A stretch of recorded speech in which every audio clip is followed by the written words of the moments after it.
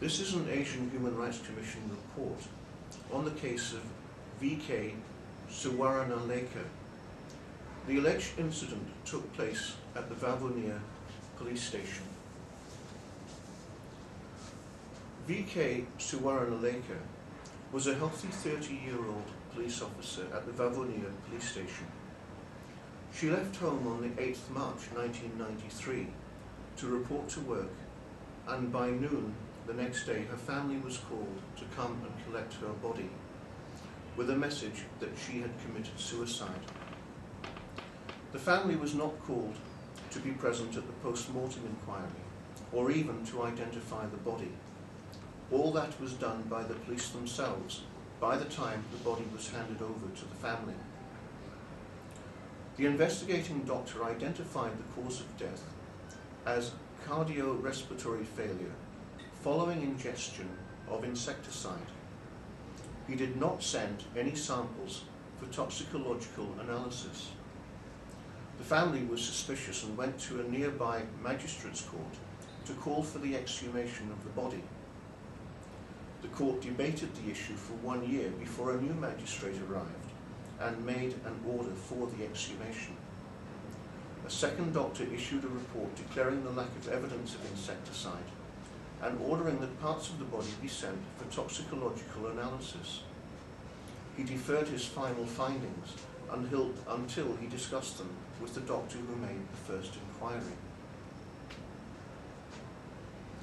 The Government Analysts Department reported negatively on the presence of any poisonous element.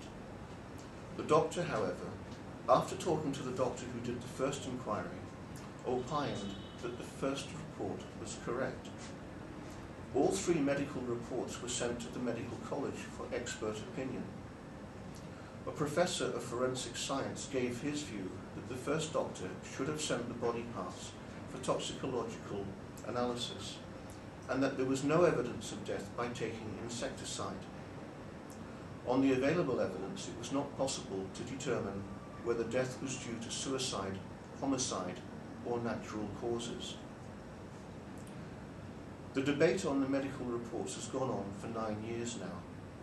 It is obvious that this healthy young woman's death was never suspected to be due to natural reasons. If suicide is excluded, the other possibility is homicide. There are many reasons that have made the family believe that this is a case of homicide. The last thing known about the deceased person's whereabouts was a telephone call from the local police station by the Assistant Superintendent of Police, asking her to come to his office with a divided skirt worn by athletes. She obeyed the orders and reported accordingly. Within 2 hours, she was dead. Within the next 2 hours, the post-mortem, embalming, and everything was done without any information being given to the family. The police have not answered the questions of the family about the details of the death and were very hostile.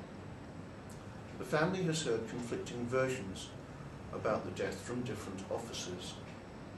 They believe that higher-ranking police officers have made secret inquiries about the death and have hushed up the findings.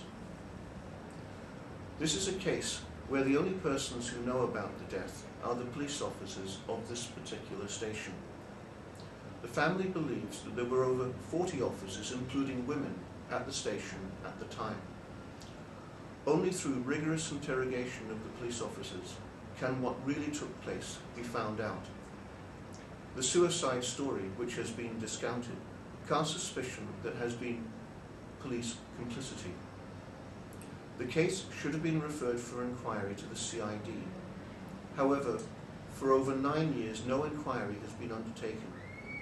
The family has written to everyone, including the Attorney General and the Human Rights Commission of Sri Lanka. However, there have been no attempts to assure the family that justice will be done.